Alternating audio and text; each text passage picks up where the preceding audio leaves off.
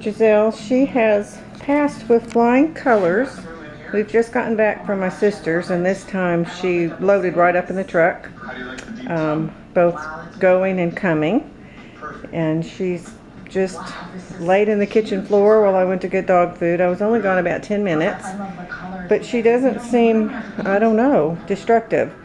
Realize that's just 10 minutes, so I'll keep working on it, but I was really pleased with her behavior for this just first time leaving the country and coming out here.